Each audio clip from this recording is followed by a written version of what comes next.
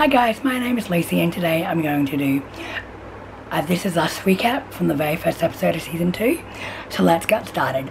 Now, I am doing this recap from my phone, so you're going to see my phone in the shots, but I'm still going to do it. So let's do it.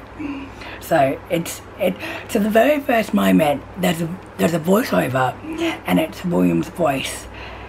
And that kind of just made my heart kind of hurt. But it also made my heart just feel happy. I don't know how to explain it. And in the present time, Randall is holding a neighbor's baby, and it's kind of cute because he wants a baby. He wants to adopt a baby because he was adopted, and he wants to help a child's life. And it has been discovered that it's the Big Three's birthday again. So they're 37 this year. And in the flashback, the kids are wondering where their father is because they were at a party the night before and they didn't really witness their parents fighting. So in the present, Kevin is shooting a commercial. And at first, I thought he was proposing to his girlfriend. But he wasn't. So I found that kind of funny.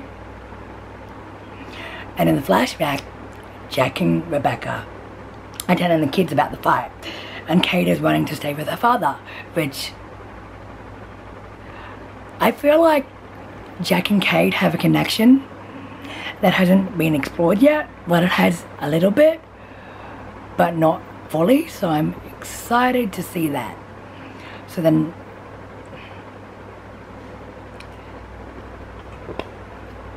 the next thing is Randall shutting down gender norms because one of his daughters asked why their mother was staying at home.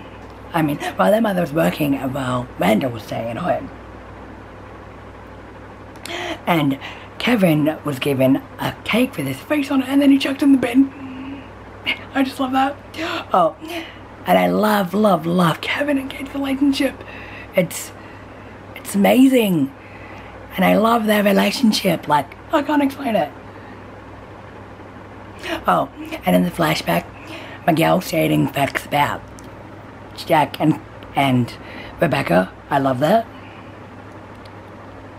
Oh, and the Rebecca and the Big Three scene, where they're at the dining table, seemed a bit awkward to me. And Beth and Randall fake smoking after they had the adoption interview was good too. And I love when Randall and Rebecca talking about Randall's adoption.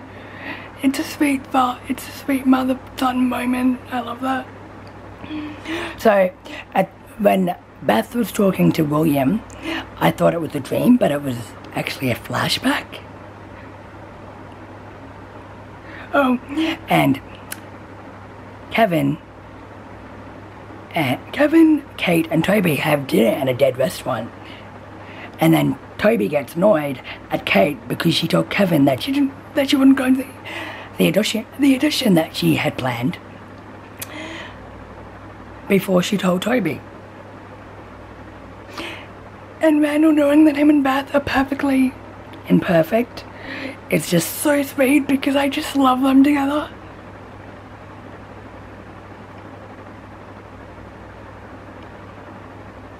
Oh, and I mentioned that Kevin just loves Kate so much because they're twins and they've gone through a lot of stuff together, so I get that. Oh, but Kate standing up for herself, I'm just like, yes girl, go do that. And Beth and Randall have decided to adopt an older child. I love that so much.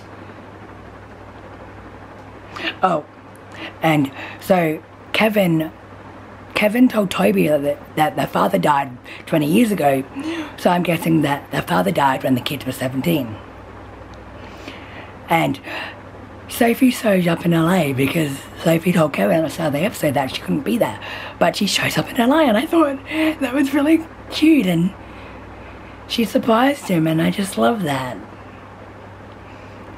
And Jack being drunk for hours on end.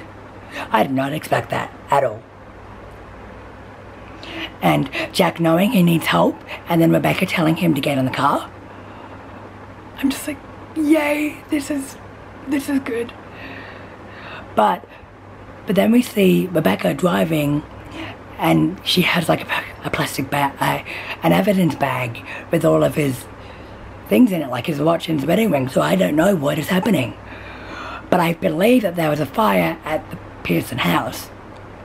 Jack was in the house. He couldn't get out. The kids weren't home. No one was home. So I believe that's how he died. And I feel like this theory is true, but we have to wait and see.